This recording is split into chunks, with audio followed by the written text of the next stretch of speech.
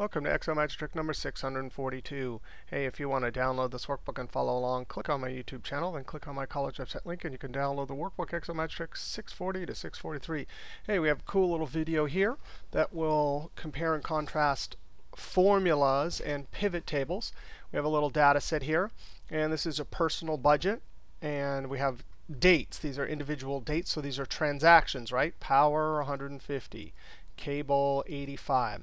So we have this, and we need to summarize with an add with two criteria. The first criteria is we need add everything for power, add everything for cable, and it has to be within the month, right? So one of the problems is we have a set of individual days. So how do we group these together as month as one criteria, and then have our second criteria from here?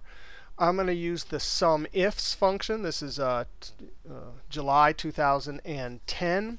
Excel 2007 has been around for a long time now, almost 4 years. The SUMIFS, the COUNTIFS functions are just awesome. They are the fastest calculating, faster than some product or other database functions. So it's worth getting the new Excel.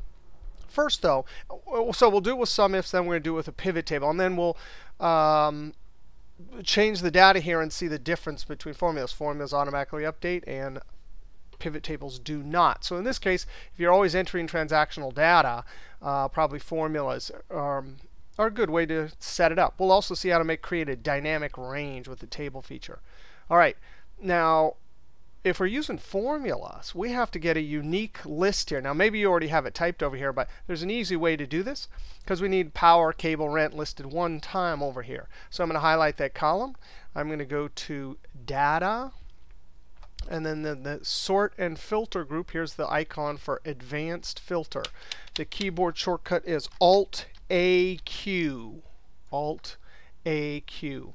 Now, this has got this highlighted, so that's right. We want to copy this to another location. Our criteria, we're not going to put anything there because we want everything and just the unique items records only. This, in essence, is the criteria. We'll copy to, say, right there, E1, and then click OK. And just like that, we have our unique list of records. Now, I'm going to edit this and put date, because we're going to have variables listed here and here. And I would like to do, there's a couple ways we could do this with dates. We could type some words here and then use the text function.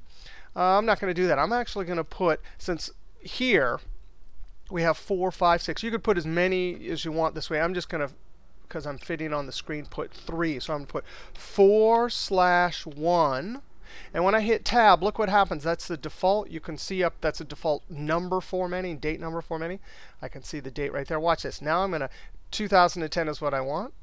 I'm going to copy this over just like this. And then I'm going to immediately point to the smart tag, so you guys can see this here.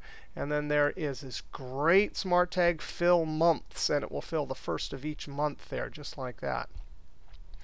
Now you can see right there and right there. Now, this will be criteria when we ask our formula here to look at this.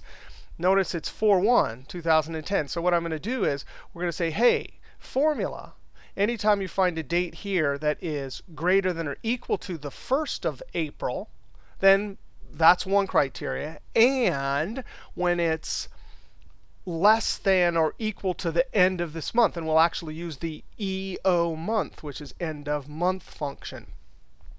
Now, this is just formatting. It sits on the surface of the spreadsheet, so I want to format it so it looks good. I'm going to use the keyboard shortcut Control-1. That is for format cells. And I'm going to come down to Custom, and I'm just going to, instead of using date, I'm just going to come down to Custom, and I'm going to type M, and you can see that's for M, has a leading 0, and 3 M's give me a 3-letter abbreviation, which is what I want. This is on the surface of the spreadsheet. You could see up here it still has the numbers, and underneath there's a serial number. So that's just what we see on the surface. When we make our calculation, we're going to actually use that number, that date underneath. Now we're going to use SUMIFS. I'm actually going to highlight this whole table, go to do some of that. We're going to use SUMIFS. SUMIFS is great. They actually, compared to the SUMIF, they changed the screen tips here. easier to understand. See, it says sum range. So that's easy. We just highlight this. And we're going to have to hit our F4 key to lock it in all directions. Because wherever we copy it, it's going to need to look at that. Comma, criteria range. Now we have 1, 2, 3. We have this column and 2 of these, because we need a greater than or equal to and a less than or equal to. So criteria range, pick whichever one you want. First, this is and. All 3 of these things will have to be true for it in order for it to calculate inside of a cell. And do the summing inside of the cell. So that range needs to be locked. So I'm going to hit the F4 key, comma. Now what's the criteria? It's power for this row, but when we go down one, it needs to move to cable. So I'm going to F4 1, 2, 3 times. Column locked, but not when it goes down. It'll move to cable. Comma, the next criteria range, the date, and I'm going to hit the F4 key to lock it, comma, and the criteria. Now, we have a date here, custom number format, but we need greater than or equal to. No problem. We put greater than or equal to into our double quotes, and then we join it using the Shift 7 ampersand. That's the join symbol. So we can, I left out the equal. Greater than or equal to ampersand that. That is looking at the date underneath. Now this one we need to lock when we're going down, because this whole column looks at April. But when we move over here, it needs to move to May. So we lock it F4, F4, $ in front of the row reference only. Now I'm going to actually copy this. I know that's kind of cheating, but I'm going to come to the end and type a comma and Control V. Because now all I need to change is a couple of things. We need to look at that same column again. That's the criteria range 3. And here's the criteria. But this needs to be less than or equal to. Now, wait a second. This has got the 4/1/2010, but we can just use the end of month function. End of month. Now, it has 2 arguments. Start date and comma. Now, there's a couple functions, date functions like this, that move backwards and forwards with months. If you want to go to the end of next month, you put a 1. End of next 2 months ahead, 2.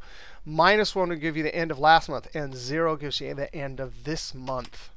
All right, so looks like we have our criteria 3. I'm going to close parentheses. If we got all the cell references right, Control Enter. I'm going to double click and send it down.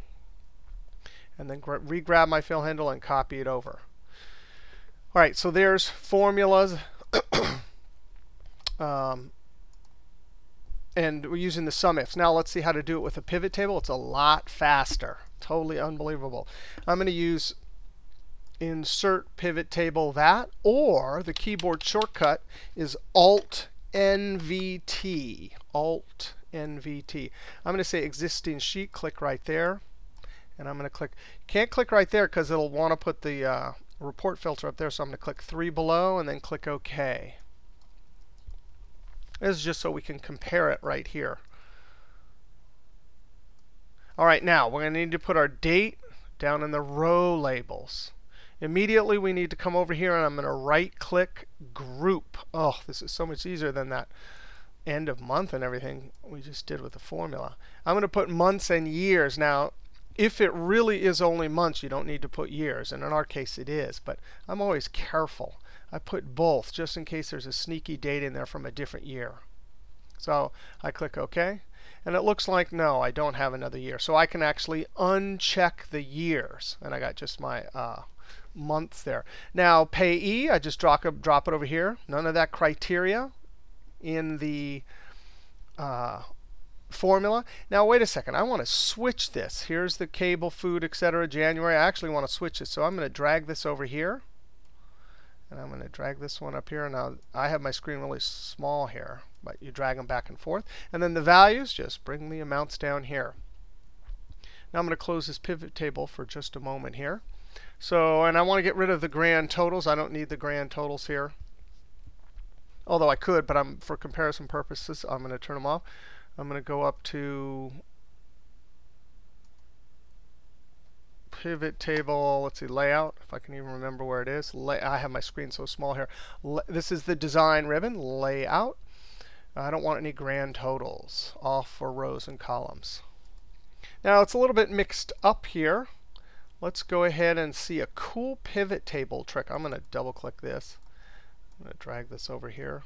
Actually, let's change the style here. I'm going to go to Design, Layout, same place we just went, Report Layout. And I'm going to say Show in Tabular Form. Much better. Double click that. Now look at this, the power cable. Let's say we want it in this exact order. And the pivot table does it in alphabetical order. Here's a funny little trick here. We can actually simply click on one of these row headers. And if I can get my move cursor, that's the move cursor, you can actually drag, and it just drags the whole row right up. So it's power cable rent. So rent, I'm going to move this one up here.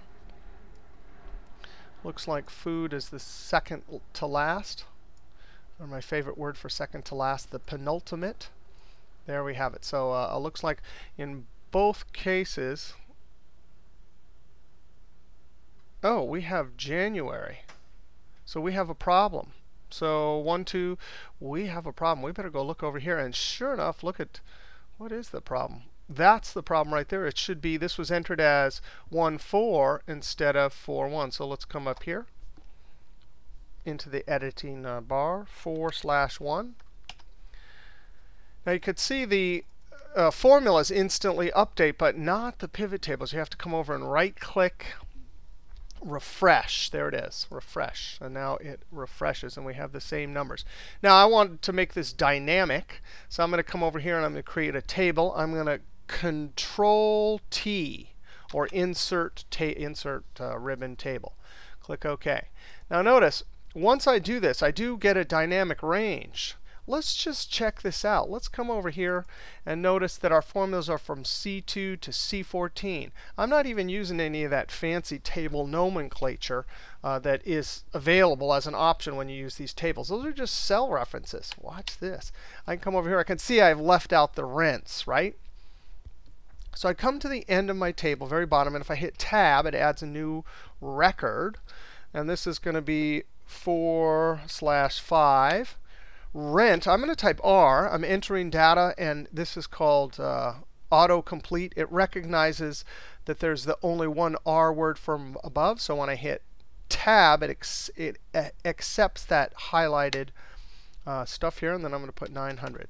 Tab, and I'm going to put, we had 5. And you can see our formulas are already updating. 5/5. Actually, this one is 6. 6/5.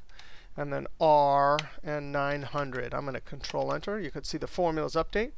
The pivot table doesn't. And you know, the pivot table sure is easy, and it's not that hard. It's easy to create, right? And it's not that hard to right-click refresh. So there you have it. 2 great methods for summarizing. It looks like it's 2 criteria, but when we did our formula, we realized we had to, because we chose to put our date like this, we had 2. We had to say greater than or equal to, less than or equal to. But we have a formula option, a pivot table option from some transactional records for a personal budget. All right, we'll see you next trick.